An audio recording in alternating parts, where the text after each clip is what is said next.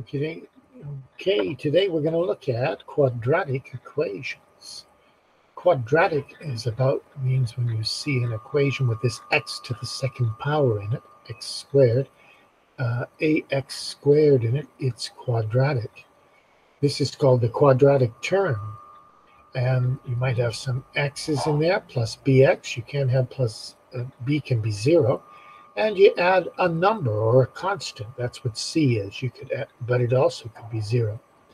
The number in front of x squared is a. We use the letter a for that. It's the coefficient, the number in front of x squared. B is always the number in front of x, so the order can get different. Don't get confused with the a, b, and c. C is the constant, the number that's added or subtracted, and it could be 0. When we put it in standard form, and you have to put things in standard form, you put the x squared first, then the x, then the c. You need to know this terminology. You know that if you're really clear on it, it makes it a little bit easier to do questions, a lot easier.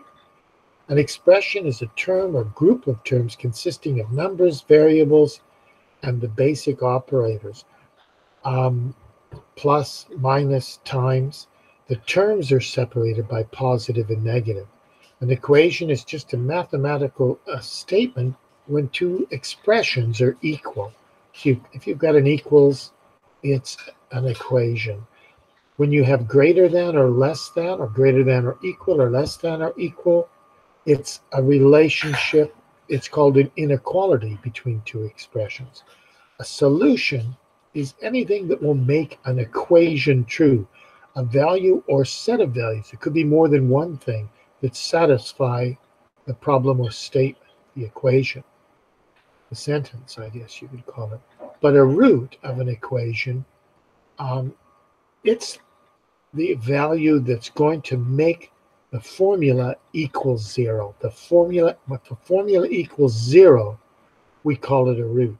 I used to think roots and solution, a root is a solution, but if it makes it 0, we call it a root. Now, you may remember from grade 9 and 10 and that we did these things called parabolas. And parabolas are quadratic equations. So here's the basic one, y equals x squared. Now, only one value makes it 0. We say it has one root. And when you graph the parabola, here's y equals x squared graph. It'll only touch the x-axis in one place. So the roots are how many times it touches the x-axis. If you sketch y equals x squared minus 4, maybe you remember from grade 10, you sketch it, it looks like this. There are two places where it crosses the x-axis. It has two roots, two values that will make it equal to 0. 2 times 2 squared minus 4, or negative 2 squared, which is positive 4 minus 4. Those are called the roots. And if you think of quadratic equations, if we graph them, set them as y equals, and they become functions, they're parabolic. They make parabolas. Sometimes nothing makes it true, and the parabola never touches the x-axis. If you had x squared plus x plus 1, there's no real number that you can put in here that will ever make it equal to 0. So we say it has no real roots. This is real important, so take a close look at it. We did this in grade 10 before. We did this thing where we had to factor. Say you had a squared plus 2a equals 0. You factor out the a, you make it a times 2a plus 2. A times a is a squared, a times 2 is 2a. And then you can set both of these things equal to 0. So one of your solutions is a equals 0. The other one is a plus 2 equals 0.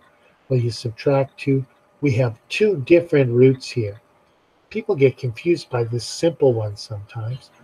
Usually you've got a trinomial. Here you multiplied, you got x squared, you got minus 3x.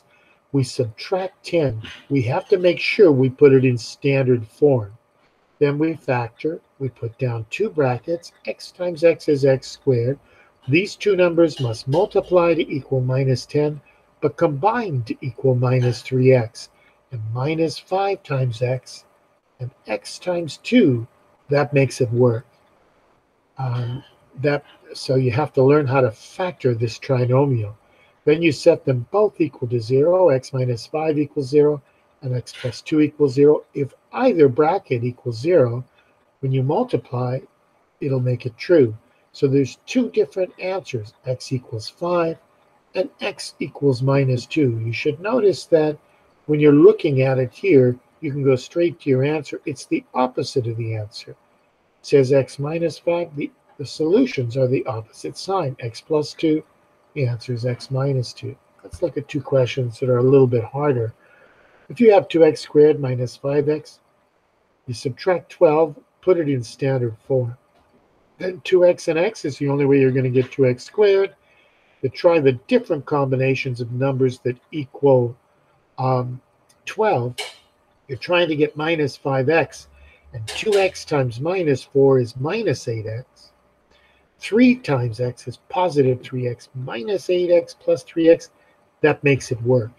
Now you have to set 2x plus 3 equal to 0 and x minus 4 equals 0.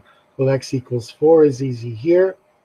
When you solve this, you subtract 3 and then divide by the number in front of 2, so you'll get minus 3 halves. There's a quick way to always get the right answer.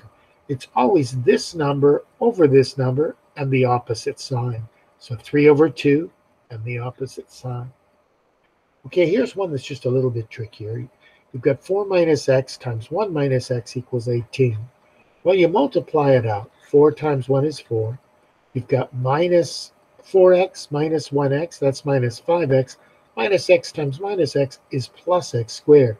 I brought the 18 over because we're supposed to put it in standard form. You have to make 0 on the right side. 4 minus 18 is minus 14. There's your x squared. There's your minus 5x. Now I put down two brackets. I'm going to try and factor this trinomial. Well, 2 times minus 7 is minus 14. And minus 7x on the outside, 2 times x, 2x on the inside. That makes minus 5x when you put it together. X times x, that gives you the x squared. The opposite of these two numbers is the solution. Okay, hopefully that helps. I've made 9 questions here, and they all come from past control tests. So they're all like what you might see on an exam. And the last 7 or 8 years of control tests, these are questions we had to do, solving a quadratic equation by factoring. And we've got a memo with it. We've got the whole thing. So you should be all right.